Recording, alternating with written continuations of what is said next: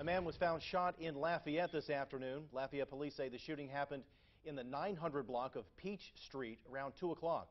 News 10's Elise Corville joins us now with details on this latest shooting. Elise. Hey Mark, no suspect is in custody at this time after a man was found shot multiple times. Lafayette police responded to shots fired near the intersection of 12th and Peach Streets this afternoon. Corporal Bridget Dugas tells News 10 it happened in the 900 block of Peach Street. Dugas says when officers arrived, they found a man suffering from multiple gunshot wounds.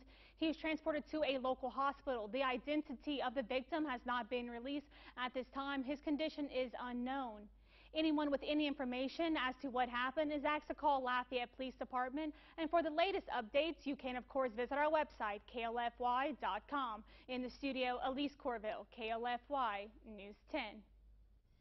Elise, thanks.